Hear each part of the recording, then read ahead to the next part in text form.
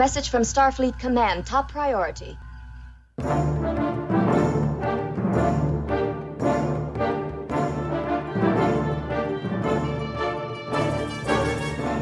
You are listening to the TrekRanks podcast, a member of the Tricorder Transmissions Podcast Network.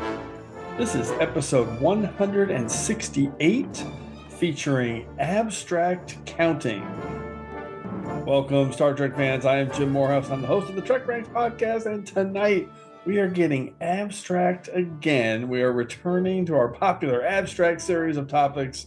Tonight, it's kind of a weird one. It's just abstract counting. And there's definitely a lot of numbers and counting in Star Trek, and we're going to be covering it all tonight on abstract counting. And we're going to start counting right now with our first guest, Abby Sommer, back from the Wisconsin Expanse, her 7th overall appearance. Welcome back, Abby. Thanks, Jim. It is always honor and a complete joy to be here and talk Trek with you. I love it. And number 2, we're counting. It's our second guest tonight. He's coming to us from the Pennsylvania corridor. He lists Voyager and Lower Decks among his favorites, making his TrekRanks debut. It's Bryan from the History Trek Twitter account. Bryan, welcome back, buddy. Hello. Or welcome to the show for the first time. Thank you. Yep, glad to be on. Awesome, man. So, Bryan, I forgot to prep you. Hopefully you're ready. For our first-time guest, we like to get that quick Trek origin story to see how you got into Trek and if you've seen it all and what your favorites are. So give us a quick snapshot. Oh, yeah. Well, growing up in the 90s, I think I just saw reruns on TV. I had this vague memory of what's the Halloween episode? Cat's Paw. Yes. I just have a vague memory of seeing like the castle and stuff. I don't know for sure if that was the first episode I watched, but I think that was an early one. And then later I just saw on like the TV guide or whatever, oh, Star Trek's on like 3 in the morning. Okay, well, let's record it. Turns out it was Voyagers, like season 2 or season 3. So it took me a little while to figure out who are these people and why are they in the middle of nowhere space-wise. But then, of course, watched most of Enterprise first run. And then with the advent of streaming, it made it real easy to catch up with everything else. I've seen it all. I just watched the new Lower Decks this morning, or this afternoon. So. Yes, we are. Lower Decks. We're the last Lower Decks. I love any Star Trek origin story that begins with, I saw Cat's Paw. that's as good as it gets. Okay, let's do this. Let's get into our TrekRanks recalibration. You can recalibrate the regulators now. Will do. Okay, the TrekRanks charter has 2 clauses. 1, we rank Trek so we can have a fun conversation about Star Trek, and we're counting again. And 2, the ranks don't matter. We just use them as a framework to have a deep dive conversation about all the things we love about Star Trek. And as the Vulcan Master likes to tell us, infinite diversity. In infinite combinations. There are no wrong answers at TrekRanks. This show is all about sharing the things we love about Trek, and we love it all from TOS to TNG, straight through to Enterprise and the Kelvin timeline, and now Discovery, Picard, Strange New Worlds, Short Treks, Lower Decks, and Prodigy as well. It's all fair game here on the TrekRanks podcast. Black alert.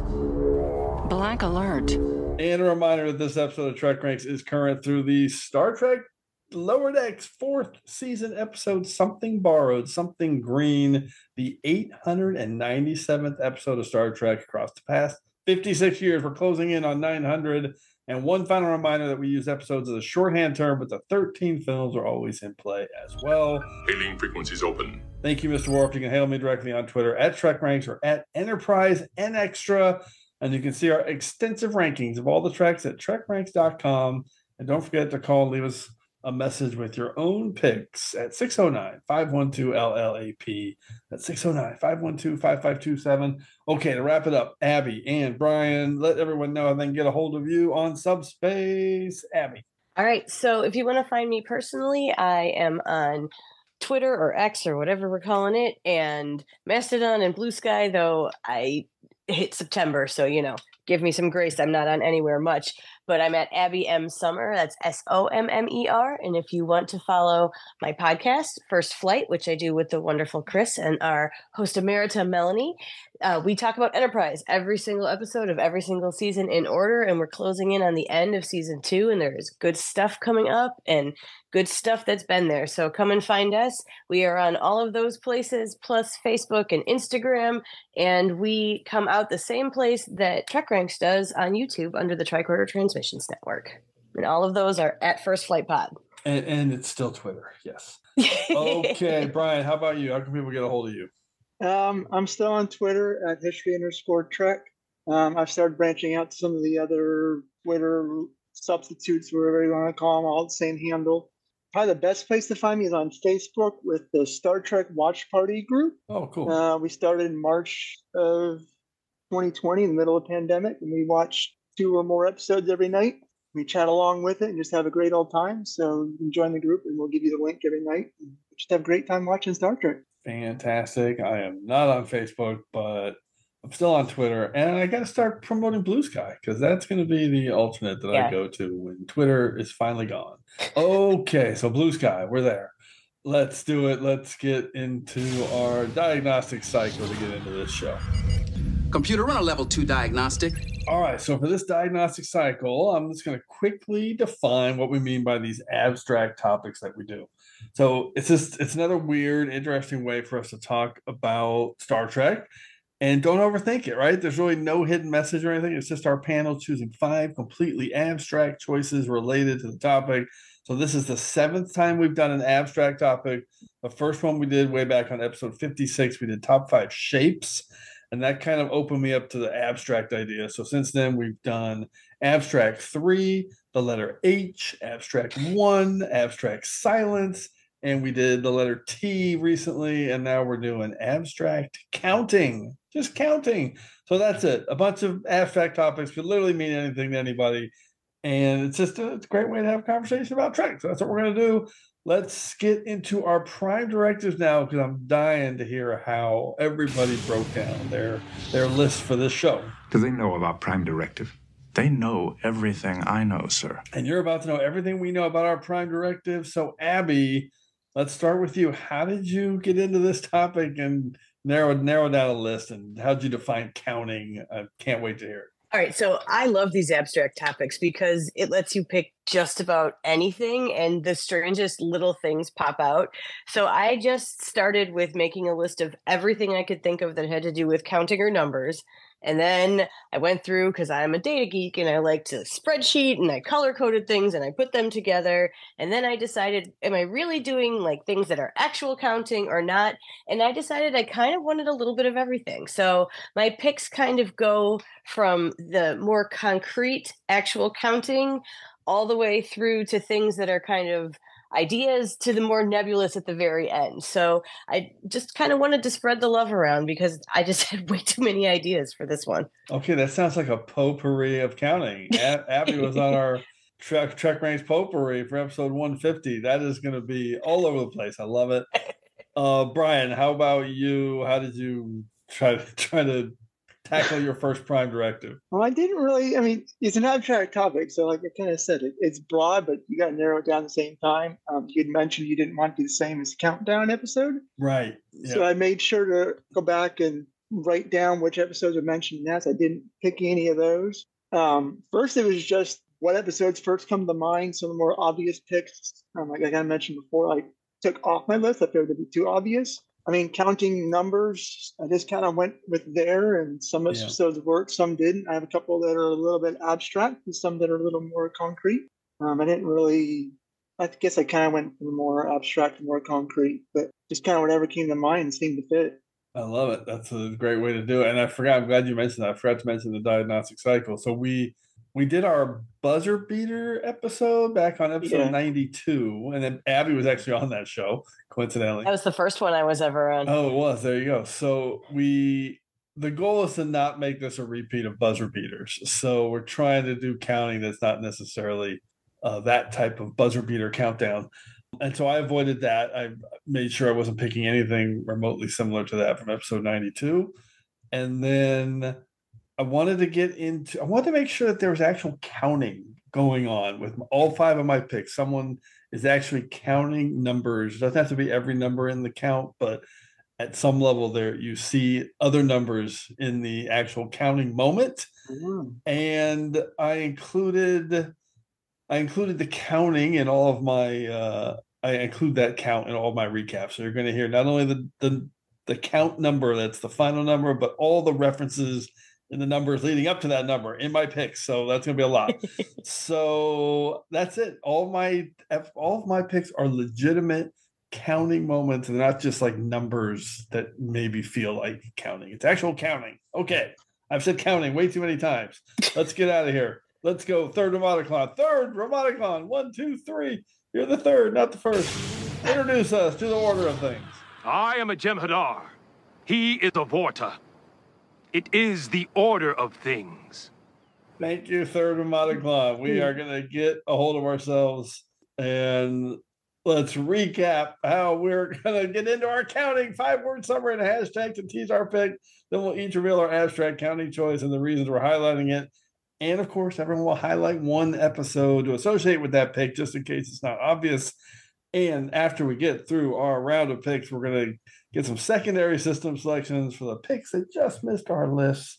And we'll see if we have any duplicate picks. And if we do, you'll hear the Defiant Torpedoes. I don't think we're going to have any tonight. The more I hear your guys' prime directives, and especially when Brian starts talking about the obvious picks, there are no obvious counting picks. No way. So I want to hear those in your secondary systems, Brian. Oh, yeah. Here we go. Abby, start with your round 5 abstract counting. Okay, so like I said, I went from the more concrete to the much more abstract, and my 5 words are Spock looked for 126 days, hashtag all 7 signals, and it's Discovery Season 2, Episode 14, Such Sweet Sorrow, Part 2. I love it. Yeah, I just recently rewatched Discovery all the way through, and it's really good. And season 2, for as much flack as it got from people, because Discovery just is a magnet for that, it wrapped up really well. And all the connections that were made, and all 7 signals, and all the little clues and breadcrumbs that you see going back the second time, it's wonderful. And one of the things I really like the most about that season is Spock and Michael and coming back together. I even like the beard. I mean, I know Michael doesn't, but I personally prefer the beard. And I love that he looked every single day for 126 days, and he's talking to himself about her. I mean, he misses her, and that relationship resonates for me and with me, both in Strange New Worlds as Spock continues and when Michael is continuing in Discovery. They are still pieces of each other, and I think there's nothing better that shows that than these 7 signals. And I mean, they've been counting them the whole season. They started the season with counting them, and they ended the very end of the season with the final counting of the 7th signal appearing. And so it had to make my list. Counting the 7 signals from the Red Angel. I love that. That would never even occurred to me. Spectacular choice. Well, and Spock counted those days too, so it's like a sub pick. There's counting and counting, so I was pretty proud of that one. Yeah, the 7 signals were on my secondary list. Oh, they were. Okay. I didn't think about Spock counting the days. I didn't rewatch the episode. I was like, there's 7 signals in season 2 of Discovery. But again, I figured that probably somebody's going to pick that, so like I'm going to leave that off. But yeah, at first you don't know where those signals are leading to, and then like here's how to rescue people and stuff. But they do bring it all together quite nicely at the end. Yeah, that's so good. I mean, both those things, the counting, I love it. Personal log. Stardate 1201.7.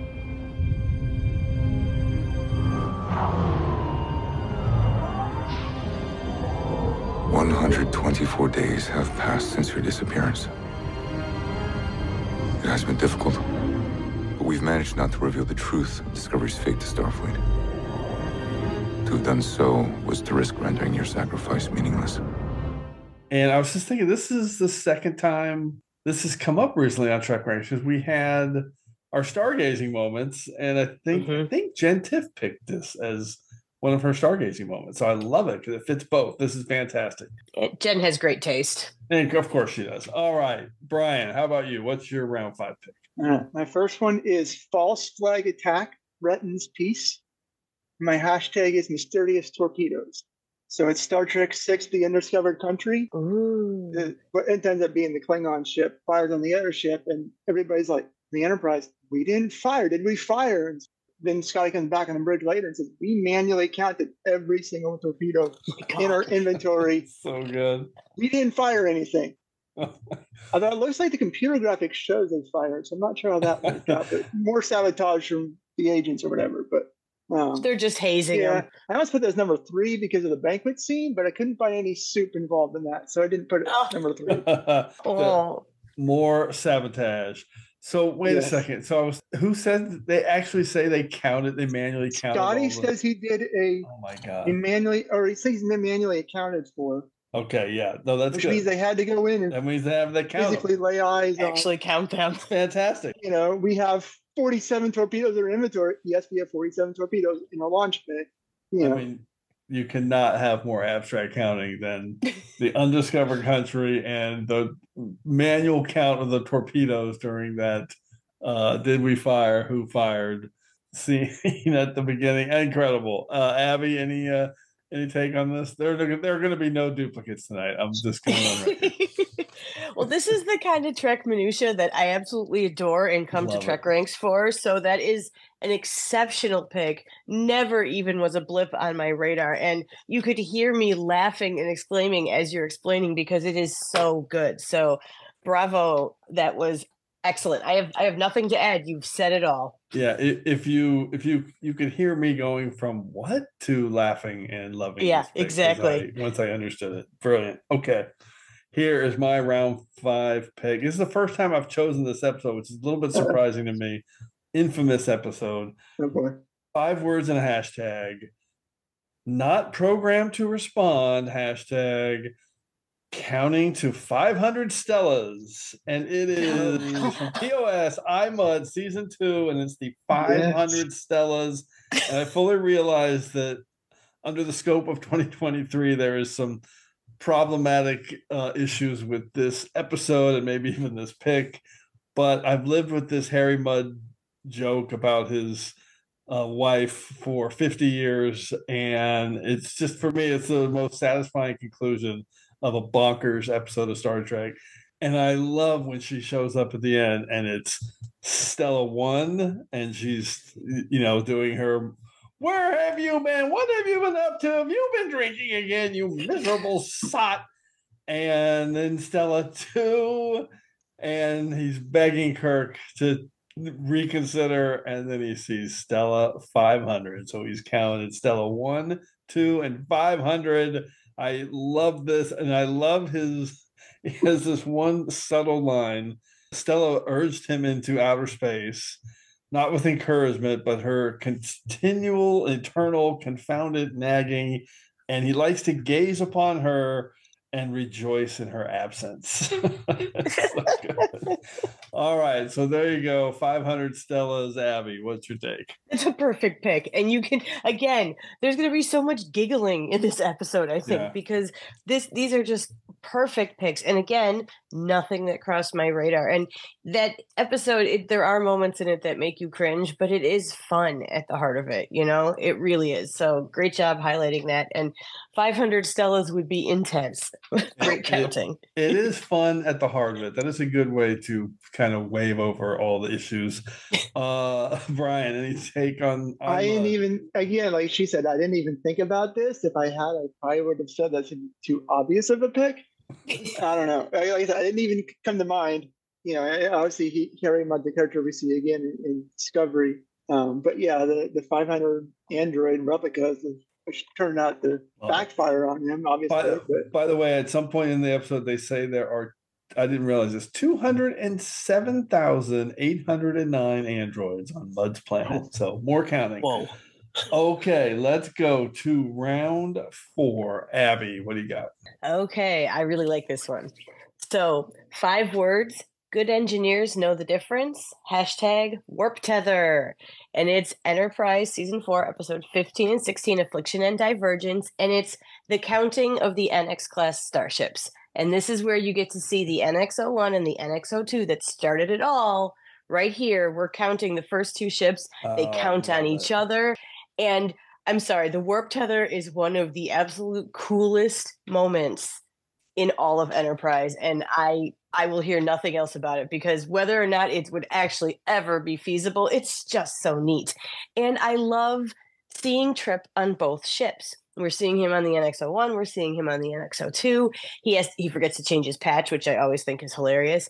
But he mentions, a good engineer can see the difference between the two ships. And I like how going all the way back to the beginning with the NX-01 and the NX-02, and then you see how ships all come from them. And each number is just that little bit different, that little bit more of growth. And that's exactly what the whole series of Enterprise is about, and that bridging of now and what we see in the far future in Star Trek. And we couldn't be counting other ships and their registry numbers if we didn't have the NX-01 and O2 to start it all off.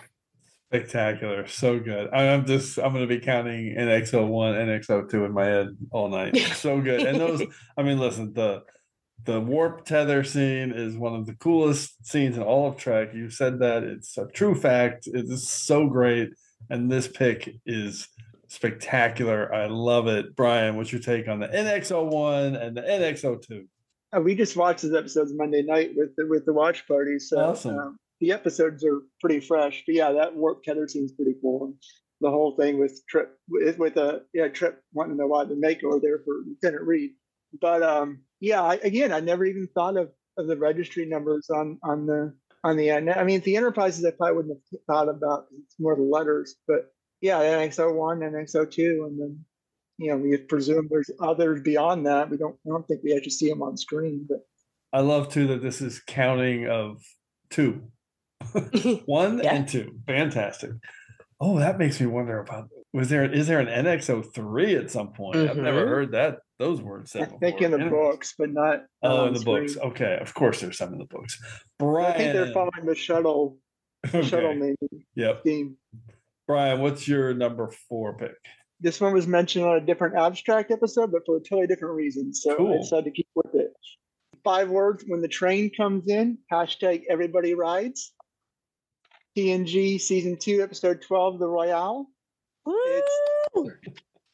It's Data playing poker is the main thing. I know he does a couple other episodes. He's also playing blackjack, and the Texan's like, the odds of. He's like, yeah, hit me again. Hey, I won.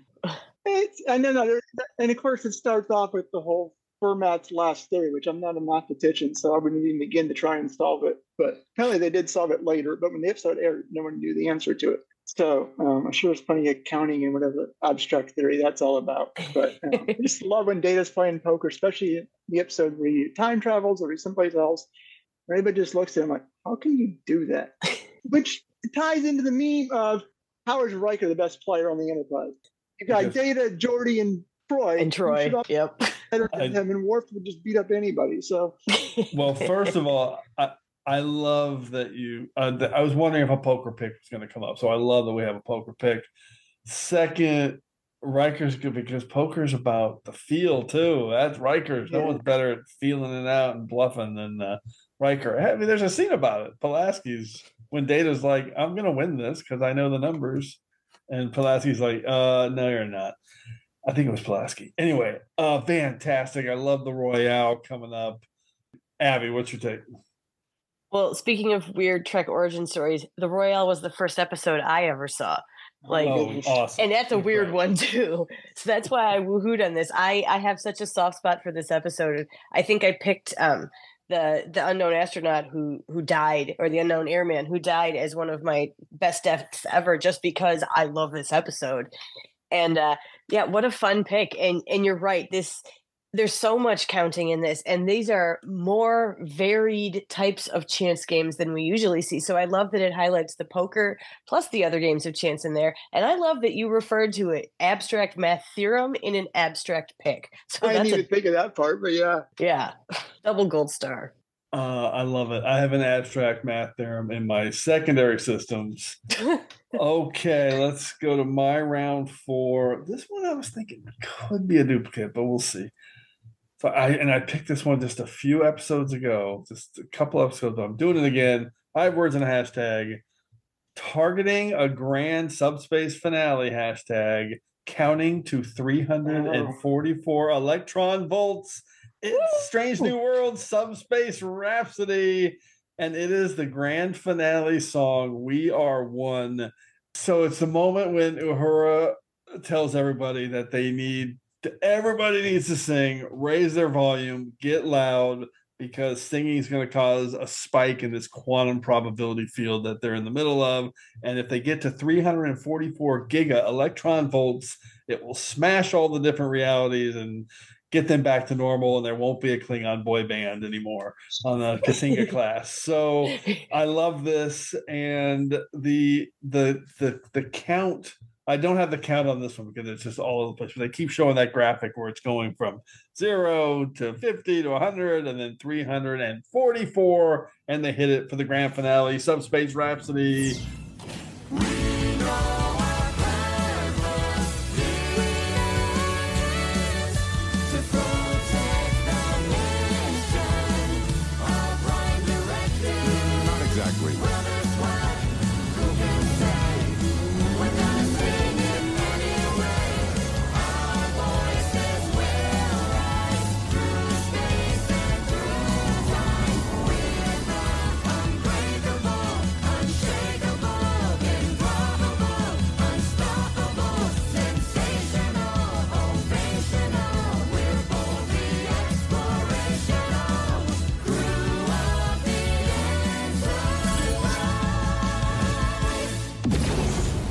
I can't believe with the number of times that I have watched this with my girls that I never thought of this. Because seriously, it's at least once a week around here, and we sing the songs every time we're in the car. And the Klingon bit might be their favorite of all of it. Like, we have to turn it up, we have to jam. They're doing little dances in their car seats. Like, I can't believe I didn't think about this, but how perfect. Like, that is counting right there. It's watch legitimate the count counting. Rise. They're literally it's legitimate counting. Yeah. And I love at the end when it is almost there and Spock is not joining in that final little dance number unless he absolutely has to, and then he can see the count isn't there, so he joins in and it pushes it over. Like, that so is good. Both.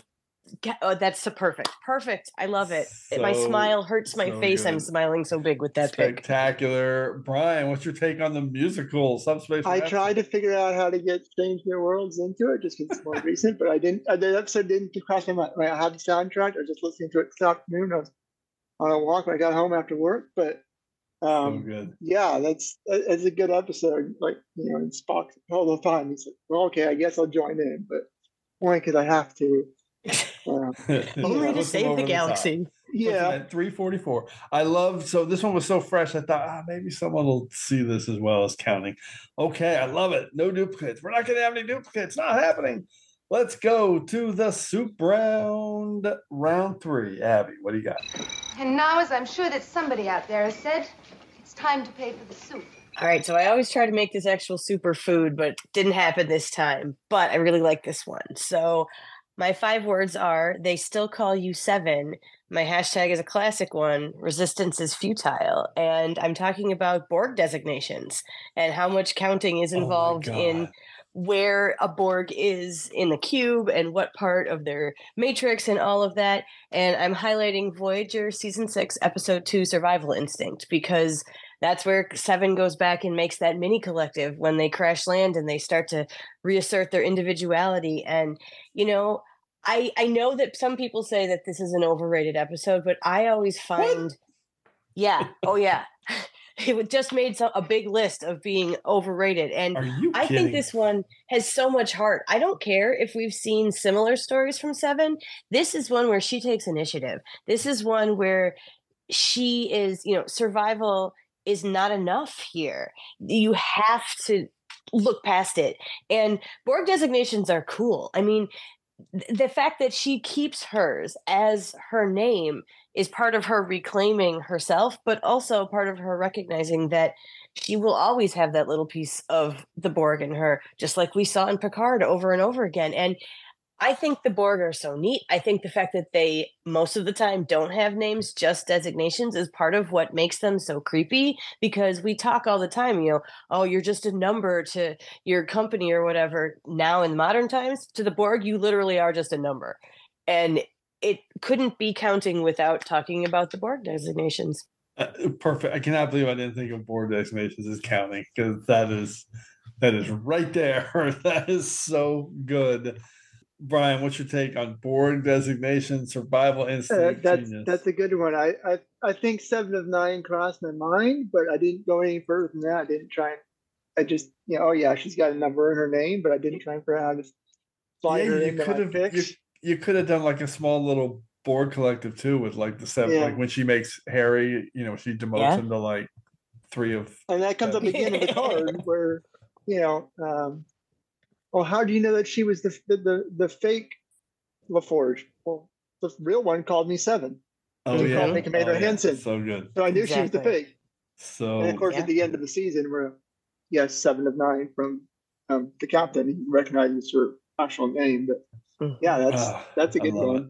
I love it. Such a great pick. Okay, Brian, your round 3. And has food, but not.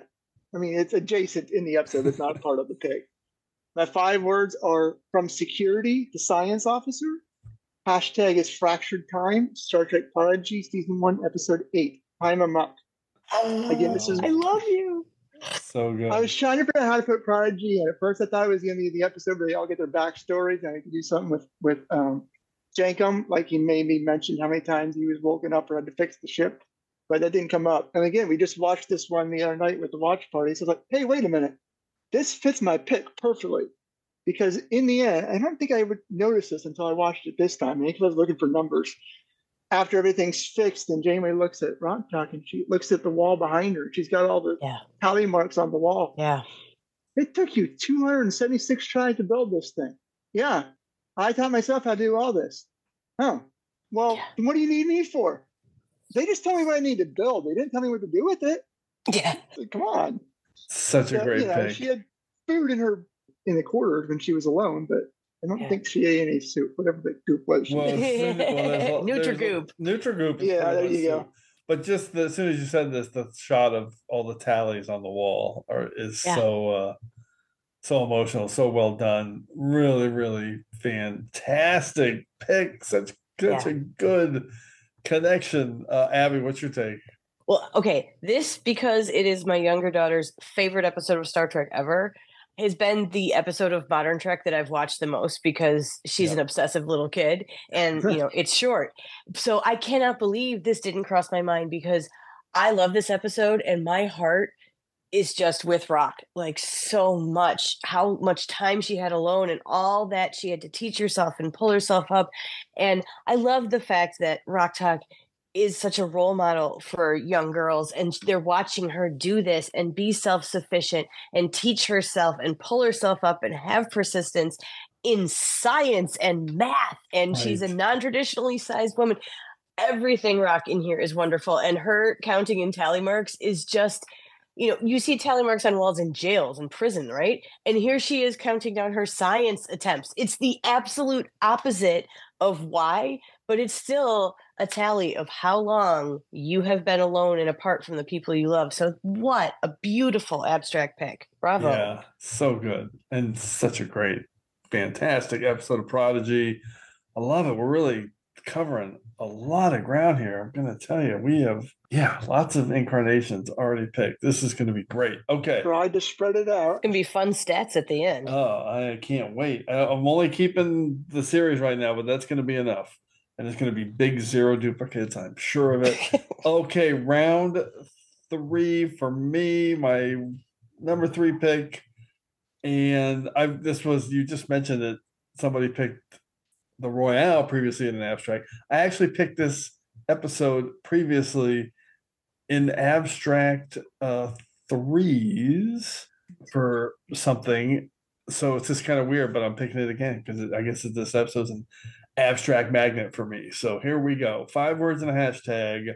Cole's critical Klingon cloak cracks. Hashtag counting to 133 micro jumps.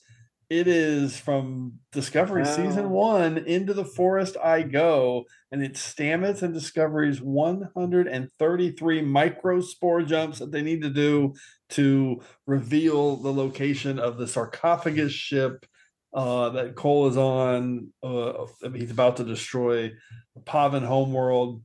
And what's happening here, I have it written in my notes because otherwise I wouldn't remember. Micro jumps. Each one is performed in rapid succession, which will provide a three-dimensional snapshot of the Klingon ship's position. The readings will be received from every necessary vector in under 4 minutes. Fantastic scene. Just a really great episode of Star Trek where Stamets and Tilly, all this tension that they're putting in with the jumps, and they show 9. She says 96 more jumps, and then they go jump 60, 61, 62, 63, 64, 65. They actually show all those. And then they get to 133, and then they get to the end. And yeah, it's just really cool. This whole episode sets up all the mirror universe stuff with the Stamets and the forest. And you've got Admiral Cornwell, and Laurel showing up, and the great Kenneth Mitchell as Cole, of course, and Burnham and the sarcophagus ship. I just love it. It's a fantastic. There's one bad thing about this episode, and that's that Cole dies. I hate that. I'm still not over it. I love that Klingon. He was so good. Abby, what's your take on Into the Forest I Go and the 133 spore jumps?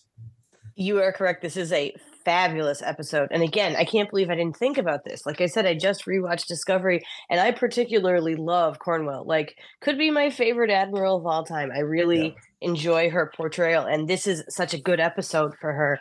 And I really like Stamets as a character. I like his growth. I like his arc. I like how we've seen him push himself for science and then push himself personally. I remember watching this scene, and you were right when you said tension, and you hear it in Tilly's voice while she's counting. Yeah, really. Like, and that speaks to Mary Weissman's ability, because that is all vocal tension and inflection. And it is one of those scenes that you're just like, oh my God, is he just going to be like a wisp and disappear and poof and be done after all this? And, you know, it's one of those moments where you go, man, Lorca, you're brilliant, but...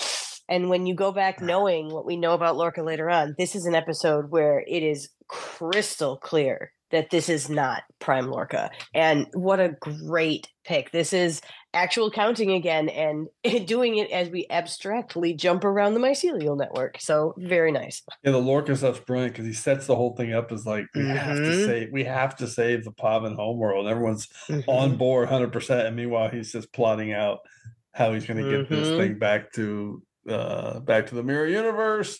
So good. Brian, what's your take? It's been a while since I've watched that season. I mean, I've watched random episodes. I haven't done a complete rewatch. I should probably do that. But yeah, the couple hundred micro spore jumps. What a great way to collect all that data they need in such a short amount of time, and not get caught by the Klingons. And I think if it hadn't been kind of spoiled, I don't think people would have realized that was going to make them jump to the new universe. 100% they wouldn't. I mean, there's a couple other things that were telegraphed, and I ignored them, and like, oh, that actually was true. But no, I've said it a million times. This Discovery season 1 holds up. Would benefit if the internet didn't exist either, because everyone was just dissecting each episode. So all these spoilers on the internet, people figuring it out. But if you're just an average Joe watching this show, you don't see any of that coming, and you're into it, and you're surprised and shocked and love it, especially from Vogue to the Mirror. Well, I heard all the theories about Ash Tyler and Vogue, and for whatever reason, I'm like, no, you're full. That's not true. Yeah, right. One of the podcasts I was listening to, everybody was talking about it. I'm like, no, they're not the same character. So I was probably one of like 5 fans who was actually surprised by that reveal. I was like, wait, what just happened? And it's true. Yeah, so I think it was the fake IMDb page. That was what turned me. I'm like, that is the worst fake IMDb page ever. Oh, that was so funny. Anyway, they did a great job with that, and it's the kind of thing where an average viewer who's not dissecting every piece of Star Trek is enjoying it a lot more than us knuckleheads who are trying to consume every piece of knowledge. Okay. Here we go. Let's go to round 2. Abby, what's your pick? All right. So I try to spread it around and not repeat series in these big topics like this, but I could not leave this one off. So my 5 words are 42 have a romantic possibility, # family trees are tangles, and it is Denobulan families. And I'm highlighting, God forbid, Enterprise Season 2, Episode 5, A Night in Sickbay, which has some good moments in it, which you can go back and listen to me talk about. But this is one of them. This is a look into Denobulan society, which we only get brief glimpses of, and I am dying for more of in modern Trek. We've gotten so much more Enterprise love, especially from Lower Decks, and we saw those Denobulans there. They've been popping up all over the place here and there, so I'm hoping.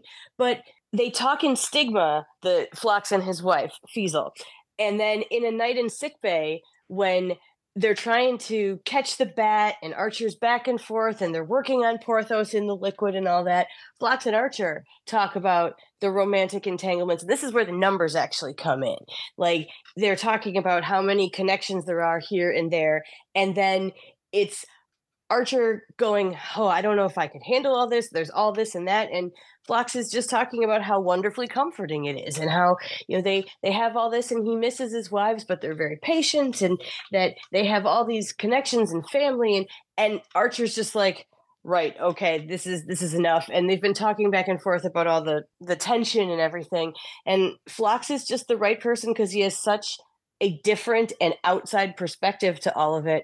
And he's blowing Archer's mind, and his face there, where he's just looking at him going, I can't even comprehend what your family reunions and dinners must be like. And Phlox just smiles and keeps going on with what he's doing. So it's a perfect Enterprise pick, and I want to know more about Denobulan families. Yeah, that's perfect. And I don't want to know anything more because it gives me a headache thinking about it. It's so great. This pick is awesome. When I think about all the different connections and everything, but that moment with Archer and Phlox, he talks about it so calmly and like you just said it, like it soothes him, right? So I love that. That is so great. And I think the concept was first came out in Dear Doctor, right? He said he had 3 wives. And then they obviously talk about it in Stigma when Feasel shows up. And I'd forgotten about this moment in A Night in Sickbay. I love this pick. Yeah. Brian, what's your take? That's another one I didn't even cross my mind. It's just the sheer size of the Denobulan family. Looking at Memory Alpha, 720 relationships, 42 of which could be romantic. Yep. Oh my God! How do you navigate? I mean, it's hard enough navigating today's world with people we have, but something like that, everybody's got to be related to somebody somehow on that planet or something. I don't know. But at some level, pretty much. And by the way, that is not even close to the first time A Night in Sickbay has been picked on TrekRanks. It's been picked many times because it's okay. But for me to pick it, it says something. Okay, like it's a good scene in an iffy episode. Sounds good. Well, to be fair, I picked it in the WTF moments. So that final scene, good fit. So okay, Brian, what's your number 2 pick? Now, if this one, if I can avoid a duplicate, I'm sure I'll avoid duplicates for night, so we'll see what happens. It's already guaranteed. No one's picking this else. 7 Ferengi and 2 Vorta. #movie.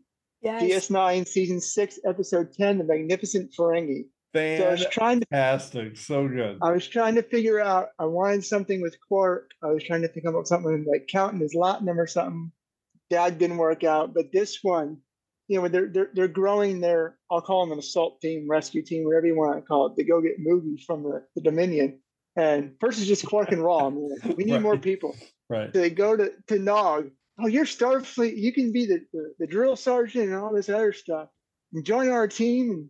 And Ron's like, oh, I don't know. Yeah, okay. Well, how many people on your team? Rom and Quark kind of look at each other and hold up 2 fingers. Nog thinks for a sec. Shakes his head. Holds up 3 fingers. They're like, all right, cool. We got 3 people. And then they do it again. They get the next person. They hold up 4 fingers and they hold it again for 5. And then when Brunt comes in, oh no, we don't need you. Nobody likes you. He has to walk out. Well, I just leave my ship. The other guy said, wait, you have a ship? Yeah. Yeah. And Nog just kind of like, now there's 6. So good. It's just a fun episode. It's a spectacular episode, and the correlation with the Magnificent 7 right there. That's you're talking about. The homage there is fantastic.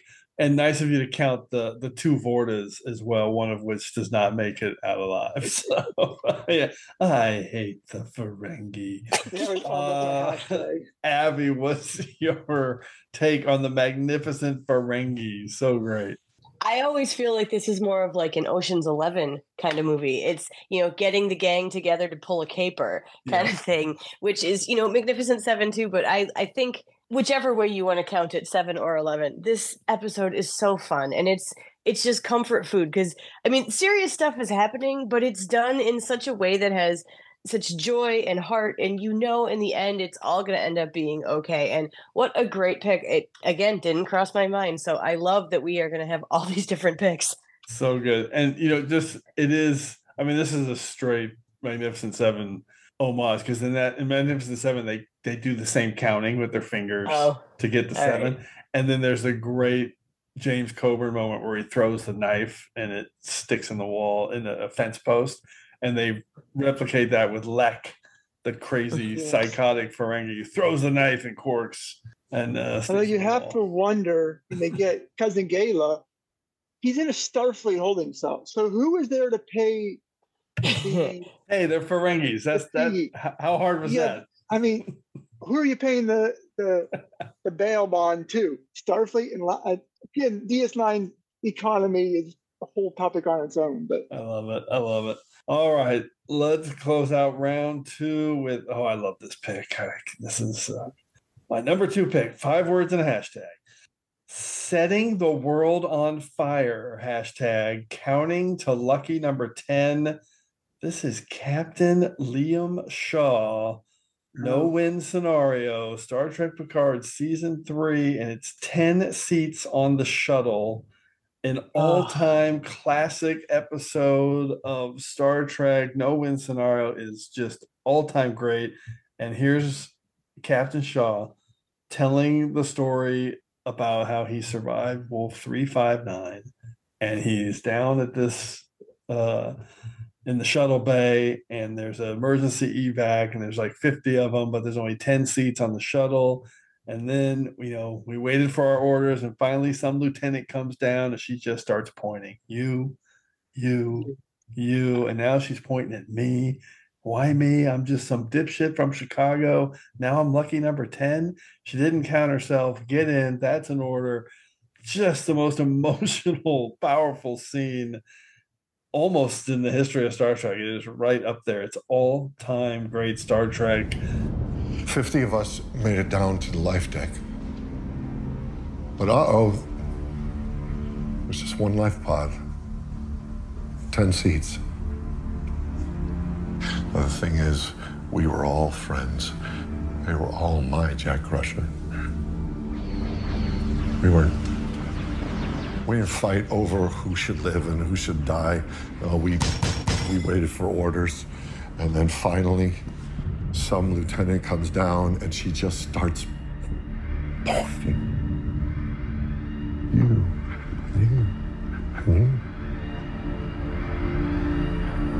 She's pointing at me. Why me? I'm just some dipshit from Chicago. Now I'm lucky number 10. She didn't count herself. Get in, she says. That's an order. Just a spectacular moment acting of Todd Stashwick counting off this lieutenant, counting the 10 people that are going to get on this shuttle, no questions asked, and take off, and the rest of them are going to die. Incredible. Abby, what's your take? No-win scenario, Captain Shaw. Well, first of all, you do a good Shaw impression. You have the gravitas. And Todd Stashwick, what a gift he has been. This is a fantastic pick. And there's not a smiling face on this one, but yeah, right. It's got just as much feeling behind it, because this was, tension again, the tension of this, and you're watching him and absolutely mesmerized by this really long speech, but it's so good. And he's been counting that in his head every day since. So beautiful pick. Well said. He has been. Brian, what's your take on Star Trek Picard season 3 and no-win scenario? If you had video on, you would have seen me cheering, because that was so close to getting picked for a totally different reason. And it was on my list. It got knocked off. It was like, I have better picks. I was thinking of Dr. Crusher, when she was counting the pulses or whatever they were. Yeah. So yeah. Yes. So I just watched this like Sunday, I think, because I was thinking about picking this. But yeah, you could have easily counted that. She's just sitting there sick day. 10. 9. Oh, that's 8, so good. Yeah. 7. Yep. Next to we're right on target, and they use those to escape. But I didn't even think about that other part of the scene. I just watched it, but I've been watching it for a totally different reason. Different scene. Oh my But yeah, God. I mean, he's just sitting there going, "There's way more of us that could fit in that shuttle." Survivor's guilt. I mean, it was exactly that, survivor's guilt. All right. Incredible. What a fun topic. Let's do round one. Begin round one. Abby, what's your number one abstract counting? Okay, I like this one a lot. 5 words, 5 digits, totally normal star date. Hashtag utter nonsense. And it is Strange New World Season 2, Episode 7, Those Old Scientists. And it's good. star dates. I mean, we know when they started, these were just numbers, and people have tried to make sense of them, and they have gotten better, kind of, sort of. But I'm sorry, when you go back across the history of Star Trek, and no one promised accuracy when they started this, for sure, the star dates make no sense. They're completely abstract. If you were trying to use them to figure something out for real, it would be very difficult because they don't align. And I love when Boimler's making his log in this one, and he goes, Ensign Boimler's log, stardate, the past. And that's kind of how I feel about stardates because, they're wonderful and we love them, but they are nonsensical. So they are definitely abstract in that sense of the word. Oh my God, I love your 5 words and hashtag 5 digits, totally normal numbers. I can hear Jack Quaid saying it's so fantastic. Brian, what's your take on star dates and those old scientists? This is another episode that I thought might be something in it. I didn't sit down and actually get to rewatch it. But yeah, star dates, they're all over the place. I mean, like a lot of stuff, especially in TOS, it was the 60s. They weren't planning on the show lasting 60, 70 years and having 5 million spinoffs. So they weren't too worried about continuity. I mean, you just got to look at season 1 of TOS and who's in charge of Enterprise, like higher level command. It changes every episode, it seems. Even with all that, though, the continuity is still amazing, and they they do a pretty good job. They got lucky. I've said this before, like in the first spec planning, Spock was a Martian, right? Right. If he had been a Martian, that kills everything. That kills Star Trek forever, right? Because now you can't have this fictional history future. So all those things, it's incredible. And Stardate's part of it too. Somehow it still kind of makes sense. It doesn't in any way, shape, or form, but everybody still uses them. Anyway, sorry, Brian. Yeah, and you look at a couple of different people have come up with like, here's a chronological watch through of all of Star Trek. And they try and base it off star date and air date, and sometimes they're like, well, that's fun. I think this one goes before this episode just because of like character development and stuff, but the star dates are all wonky for this episode. So just kind of throw it in there somewhere between episode 6 and episode 9. You should be fine. That's good. Of course. But yeah, there's like, it's star date sometime the best. I don't really care. Well, it's worth mentioning too that when TNG started, they put that production element into them, right? With the 4-1, 4-2 for each season. So cool. And they carried that through all of 90s Trek pretty much. Okay. Brian, what is your number one pick? This one was probably the first one that I thought of that actually survived the various reshuffling. Kind of a meta pick, same time as a concrete pick. You'll see here in a minute. 5 words is unlimited weapons, but not food. Hashtag is Coffee Nebula. Voyager season 1, episode 6, The Cloud. So good. Oh my God. So that's brilliant. I had to look up like what episode this topic is actually mentioned because I didn't know offhand without looking it up. And you always hear about, oh, well, it's Voyager, how did they get more torpedoes and shuttles? And it had to have happened off screen at some point. I mean, whatever. I mean, we see them meet with weapons dealers every once in a while, so who knows what happened in between? Lots of stuff happens off screen on Star Trek. It's easy. No problem. Thank you, Brian. But this episode specifically mentions, they're trying to figure out how can we, I don't remember it's before they realize the cloud's living or not, but they're like, well, maybe we can use a torpedo or two. And Janeway's like, we only have 38 torpedoes. I love it. It's so great. We can't replace them. And they end up using 1 or 2 later in the episode. People, there's websites where they'll sit there and they've tracked all the torpedoes Voyager uses, all the shuttles they get destroyed. And it's also, this is the first time we see Sandrine's, which comes up several times in Voyager. And it's the first time we get a mention of the medicine bundle and Chakotay's spirit guide. Okay. Now, again, the medicine bundle gets replicated how many times? Because it gets, the shell gets blown up 2 or 3 times, and he has it with him. So either he beams out with it, or somehow he has duplicates. Again, it's TV. Don't look too deep into it. But I've never thought of that. I love it. They have the ability to make all the weapons they want. I mentioned off screen that I was watching Parallax, and that's when they mentioned the holodecks are separate power grids. We don't have to worry about that. Somehow replicators are rationed, but they have plenty of power for torpedoes and phasers and whatever else. But I guess priorities: safety over food, which can be cooked. All off screen. You answered it right at the very top. I love it. This is a fun episode too. I picked this for, I think, cold opens, because she's doing that tour of the ship, and it ends with there's coffee in that nebula. It's really great. Yes. Abby, what's your take on the Cloud and the infamous Voyager torpedo / shuttle counts? Well, it's one of those things that people who care make fun of it in the gentlest, kindest, most hand wave it away kind of way. I mean, even Robbie and Garrett on Delta Flyers talk about, there's another one of those torpedoes we don't have any more of, and it's fun, and yes, I'm sure they could have stopped and restocked a million places, and that probably would have been an incredibly boring episode because it would just be inventory and moving crates. But what a great pick, because as soon as you picked it, I'm like, yep, that's so Voyager. It's just so Voyager. And so what a great thought. I never would have picked this, but it's absolutely perfect. Like I said, Voyager was what got me hooked, so I had to put a Voyager pick in there somehow. That's so great. I am so glad. I was like, I'm looking at my stat count, which we're going to hear in a minute, but I was hoping you weren't going to pick a certain few series, and you didn't. I was so glad when you picked Voyager, because this count is awesome. Okay, let's go to my round one, and I gotta tell you, this is one of the reasons I love doing TrekRanks, because you just never know, despite all of our decrees and declarations. Oh my God. We have a duplicate. Here we go. 5 words and a hashtag. Wish they'd gone to 7. Hashtag counting to 6 Ferengi. And of course, I was going to pick this. One of my favorite episodes of Magnificent Ferengi. I love the movie The Magnificent Seven. And I love this count to the 6 Ferengis to save Moogie. And let's just rattle them off again.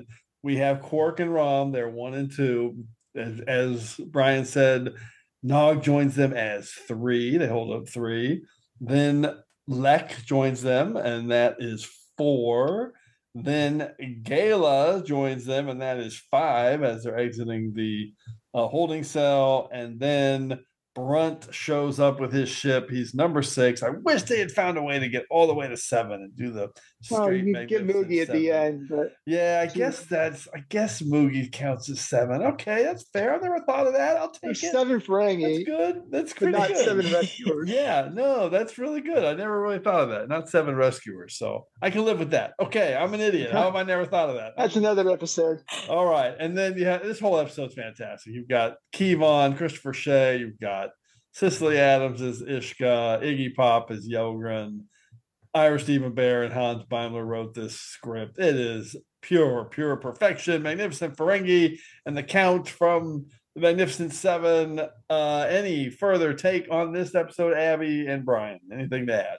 Not really. Like I said, there's going to be a duplicate. That was going to be the one. I think we covered it. But that's fine. It's a good one. And we got a duplicate, which is fantastic. I can't believe that one of mine didn't come up. I put it on secondary systems for a reason, so I'm ready for that. There you go. Let's do it. Secondary systems. Abby, what do you got? Let's see what you can do with the secondary systems. Okay, well, the first one, I know that I was on the countdown episode, and when I thought of this one, it was one of the first ones I thought of. I'm like, no, it's really more of a countdown, but it didn't exist when the other one was out, so I'm going to put it in.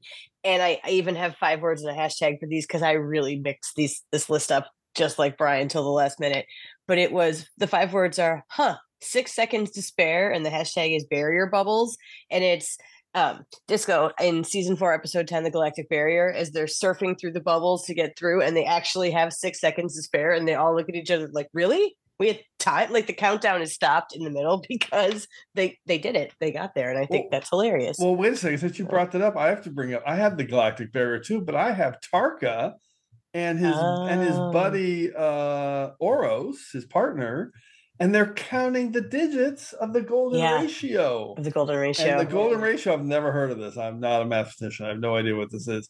The golden ratio is that between two quantities when the ratio between them is the same as the ratio between their sum and the larger quantity.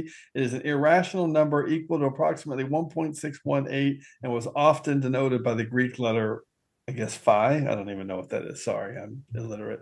But they have all those great scenes where they're like they playing back and forth counting these numbers. So I had Tarka and Oros, and I love me some Tarka. I love it. Galactic Barrier gets 2 counting picks. Abby, keep going. All right, so this is the one I couldn't believe that nobody picked, especially after last week as we record this is Lower Decks. And my 5 words are Cisco sings and Kira scowls, and my hashtag is lemon meringue. And I'm highlighting, of course, Alan Moraine, which could have been the very first thing I thought of when you sent me this topic. And I'm highlighting both DS9 Season 1, Episode 10, Move Along Home, and Lower Decks Season 4, Episode 3, In the Cradle of Vexilon, because when Mariner did the lemon meringue with the hand motions and everything, I literally spit water out my nose. It was so funny. And I had already put this on my list. I'm like, okay, well, now everybody's going to have it. So I can't believe nobody else did. That was one of the ones I'm like, that's an obvious pick. Oh my God. Okay, good. I avoid the real obvious ones. That was one of the first ones I thought of, like, no, I'm not picking that one. I did not think of Alan Moraine. That is fantastic. So good. I actually don't mind the episode. So no, I don't mind the episode. Everyone either. loves the episode now. It's fantastic. Yeah, they think it's silly. 1993, you didn't love it. You didn't love it in 1993. I'm sorry. Are you any more, Abby? I do. I have 2 more. I have my 5 words. Come on, one of you knows hashtag accents galore, and it's the 5 hollow versions of Rios that we see come together in Picard Season 1, Episode 8, Broken Pieces. Just watch this one. Every time I am just wowed by how amazing this scene is. And I love the idea that there are 5 chunks of you, how abstract that is. So I had to put that one out there. And they were revealed in like a counting way because it was across a stream of episodes where they eat like there's a new one and a new one. I love it. So good. All right, and my last one is just for you, Jim. And my 5 words are the bane of Jim's existence, hashtag 2-parters count as 1. And it's the episode count. How many episodes are we on? Because earlier this episode, you said 897. And on Twitter today, it was going around that it was 900. And I just talk about abstract counting. Here it is. And I'm highlighting Prodigy's Lost and Founds Part 1 and 2, which even whenever you see it listed is just as one big episode. You can't separate it's one it. Episode, so people.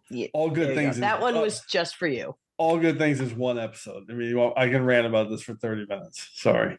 Go to TrekRanks.com. Go to our every episode list count. That is the best and only way to count Star Trek episodes. Apologies. All Good Things is not 2 episodes. No. No one says All Good Things Part 2. It just doesn't happen. Brian, what do you got? Well, the question then remains: where do you think we're going to hit 1,000?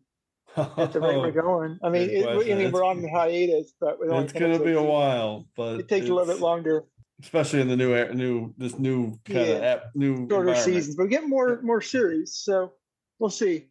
All right, we already mentioned No Win Scenario and Move Along Home, and last week's Lower Deck episode. I guess all counts the Alan Moraine. I'm surprised Tribbles didn't show up. Both the episodes with the number of I forget the exact number. There's this many Tribbles and then multiplies this many, and it's funnier when Dax does insist and then Spock repeats it and Sister just kind of looks at Dax. So I have Tribbles in my secondary systems, but I have it as Spock counting the years it will take for Cyrano Jones to pick up all the Tribbles, which is 17.9 years. Probably the only other one I had that I thought would be like obvious would be Chain of Command. With the card and the number of lights. The 4 lights, Yes. Of course. I think 4 lights. Oh my God. That's okay. That one's kind of obvious. That's a good one. I didn't think of that. It's another one we just recently watched as a group. Wolf in the Fold, where at the end they're telling the computer to calculate the number of pi. Oh, right. That's really good. Yeah. Yes. And the other one that was on my list, and I took it off, it didn't quite match, maybe a little too abstract, was Star Trek 4, when they're slingshotting around the sun, they're counting up the warp speeds. You don't see that very often where it's that warp 1, warp 2, warp 3, warp 4, warp 5. Usually it's just warp 9, let's go. and they punch it. That's good. By the way, there's nothing too abstract in abstract topics. I said that one was on my list, and I was like, I like that one. Put That made 6 me on instead. That, of course, makes me think of a couple of Enterprise moments, like the first time Fallen Hero. Fallen Hero's first time they go to Warp 5, and then of course Yep. in First Flight when Yep. they're counting up to Warp 2, right? Yeah. Yep. Brilliant. Yep. That's a good Okay, episode. this is great. All They're good both really picks. good episodes. Okay, I have a couple more. So my obvious one that I didn't pick is my toughest cut was Year of Hell, because they do a daily count. So they have day 1, Of course. 32, 47, 65, 70, 73, 133, 161, 207, 226, 257. And then they go back to day 1 in Year of Hell. I also had Temporal Edicts, because there's a whole lot of counting going on with buffer time. I had Cause and Effect, because Data is counting 3s everywhere. Yeah. And then, I had Parallels. Captain, we're receiving 285,000 hails, which is always one of my favorites. And then my special shout out, I almost was going to pick this, but honestly, I didn't pick it because I didn't want to do the work on it, was coming up with the Voyager counting the light years to get home and all the different chunks that they cut off. Yeah. Wouldn't have taken too much to figure it all out, but of course they start I think there's a list somewhere. There's memory off definitely one of lists the other online. fan sites. Yep. So they start I'm with hoping for a 70,000 mini light feature years. on the documentary on that. Oh yeah, that would actually be good. That would be a good thing to have to the journey. So they start with 70,000, and then of course they end up at about, I think, 30 or 35,000 by the time they get to Endgame. Okay, incredible. Shortening the journey. Amazing. Yeah, there's a whole write up in the Voyager entry on Memory Alpha. Oh yeah, I'm probably right there.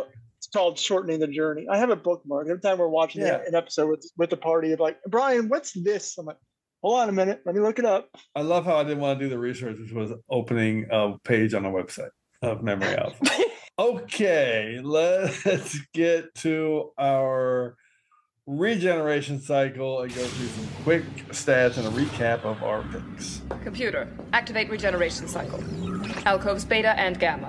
Okay, Abby and Bryan, recap your picks. Abby, go.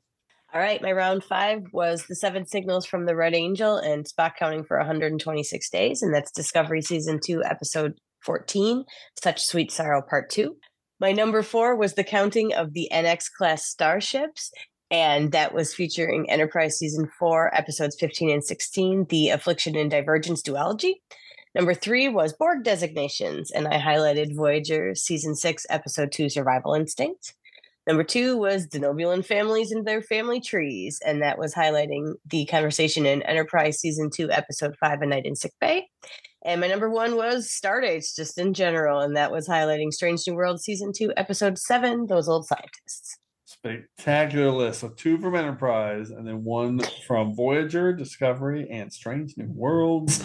Bryan, break down your 5. Number 5 was Star Trek 6, The Undiscovered Country, where they're manually counting all the torpedoes to ensure that did they or did they not fire on the Klingon ship. Oh my God. Number 4 is TNG Season 2, Episode 12, The Royale. It's Data playing cards. It's actually more blackjack than poker, but he plays poker in other episodes. And then also... of course. I said poker before. That was blackjack, of course. But anyway. It's all a card game. Yeah. And then also there's that Fermat's Last Theory, which at that point was unsolved. Oh, yeah. Number 3 was Prodigy Season 1, Episode 8, Time Amok, where it took Rock Talk 276 tries and an unknown actual time amount to build the warp matrix for the proto drive, whatever they want to call it. DS9, Season 6, Episode 10, Magnificent Ferengi. You end up getting 6 Ferengi and 2 Vorta, and you add Mugi, you get 7.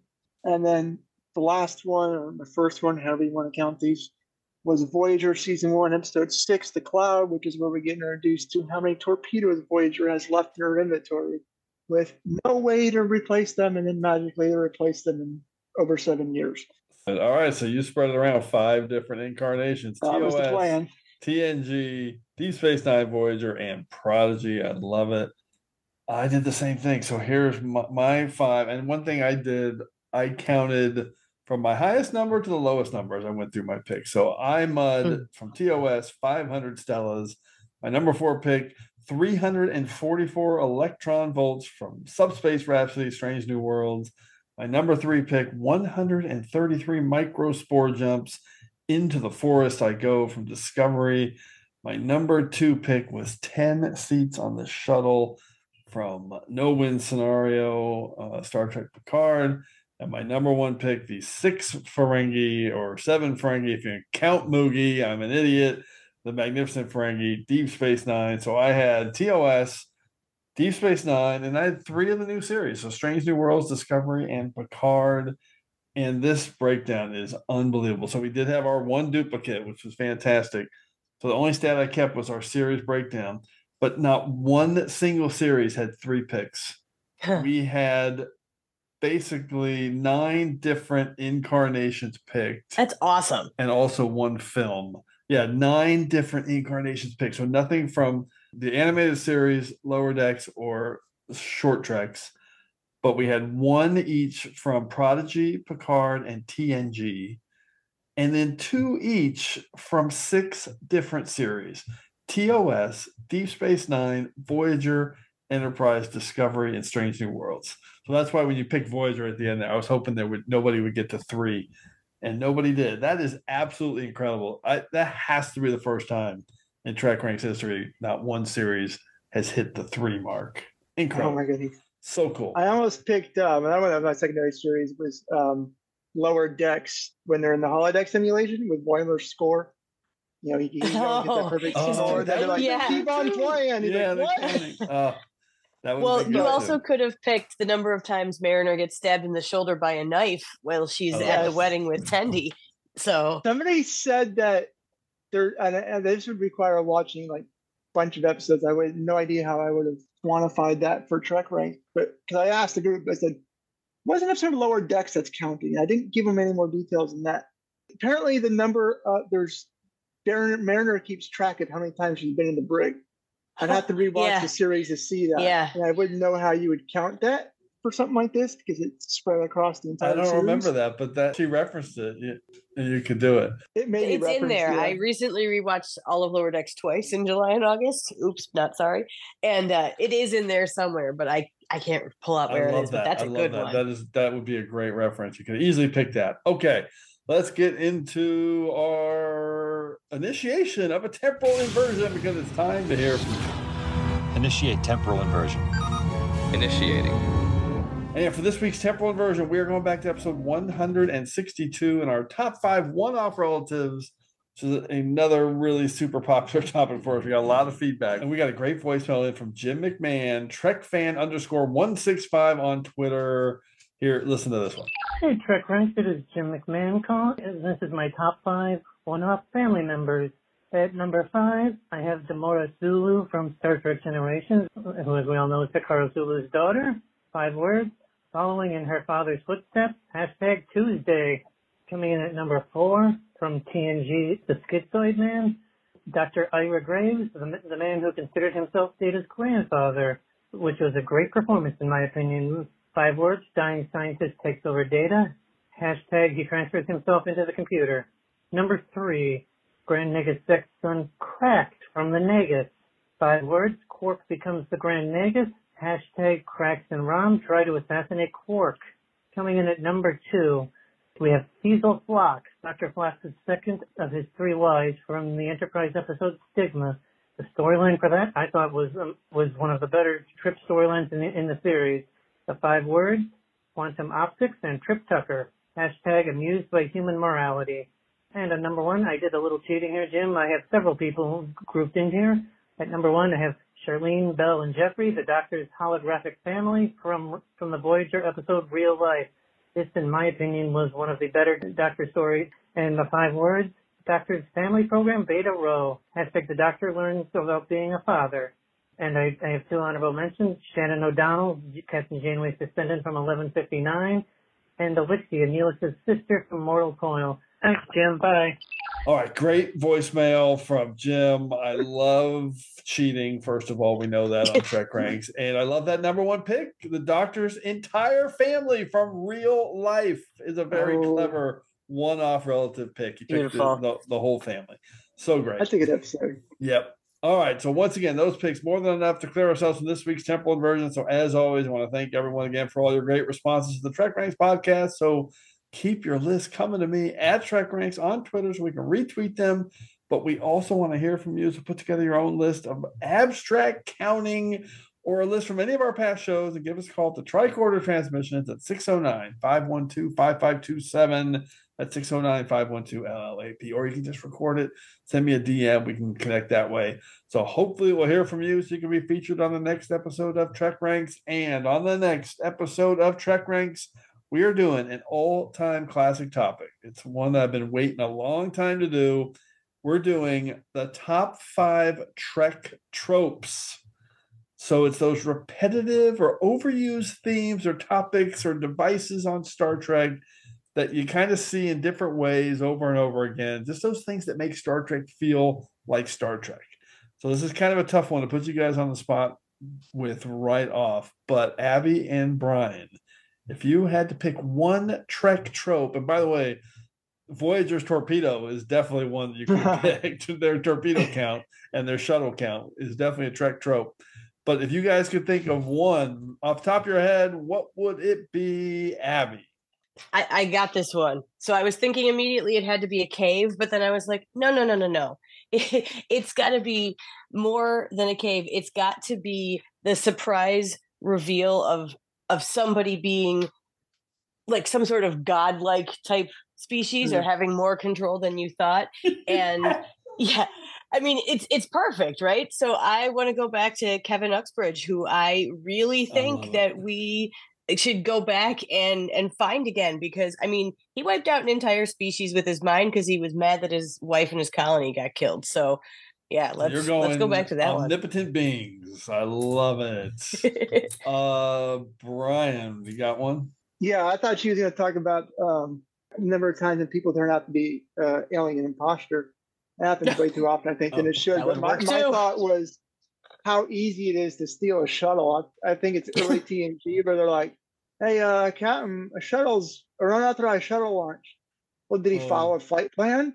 Well, it wouldn't be authorized if it was already pre-planned. You know, it seems way too easy to just hop in, especially TNG. I'm sure Voyager does it too. That's a fun one. The stealing a shuttle definitely happens a lot. Way too easy. Okay, 2 fantastic picks for Trek tropes. I can't wait to record that one. It's going to be so much fun. Channel closed.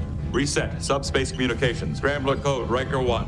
All right, Scrambler code Riker 1 acknowledged. Okay, we're going to close this episode out with a huge thanks to Abby Sommer and Bryan. Awesome having you guys on the show. That's Archer. Thanks, the dog. Archie. He wants to get fed. Any final Trek Scrambler code either you want to relay before we depart, Abby?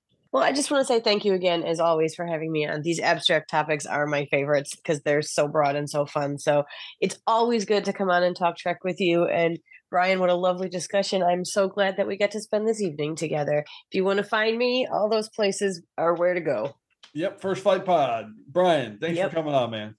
Yeah, it's been fun. It's a bit odd hearing, without all the audio stuff, but that's just the magic of the internet. Like I kind of mentioned at the top and alluded to a few times, the best way to find me is on the Facebook page for Star Trek Watch Party. Like I said, we just watch episodes every night. We pick a theme usually every week and go to the room and just have a great old time, and love to get our group even bigger. And I mean, if I was ever going to get on Facebook, that would be the reason. All right.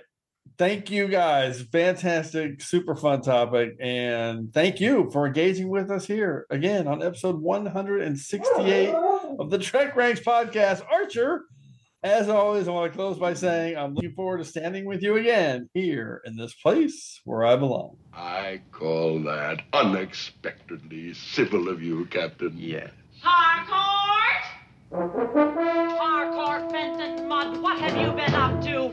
Have you been drinking again? You answer Stella, me. shut up. You miserable I order you. toad. Shut up, Stella. Going out all night and then giving me upset Cardboard fence and mud. You've been overeating again and drinking me. You can't do this to You me. need constant supervision. See, I've got my work cut out for me.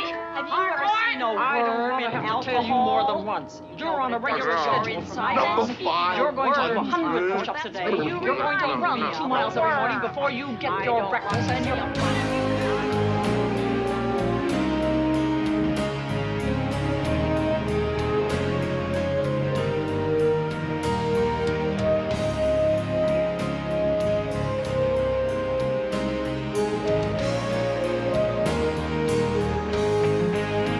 Just want to remind everyone again that the entire TrekRanks catalog is available for you to download and listen to at TrekRanks.com and on your podcast player of choice. Our episodes never get carbon dated, so check out the topics you've missed and maybe just want to listen to again over at TrekRanks.com. And a reminder to check out our friends 5-Year Mission at 5yearmission.net. They're writing a song for every episode of Star Trek, and you won't believe how great their music is. They also have a podcast at the Trek Geeks Network, so seek them out. You won't regret it.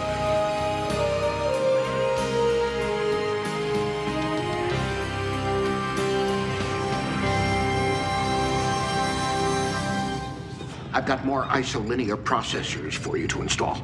Thanks, but I need to get the power relays online first. Are you sure that's a good idea? Ensign Wildman was assigned to that. This is ridiculous. I'm not going to waste time just because Seven wants to turn this team into her own private collective. She says it's more efficient. Maybe for a bunch of drones. 6 of 10, this is not your assignment. Please, stop calling me that. You are compromising our productivity. I am reassigning you to chamber maintenance. Your new designation is 2 of 10. Wait a minute.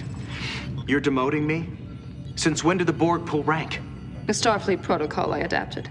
I find it most useful. I'm glad you're not the captain.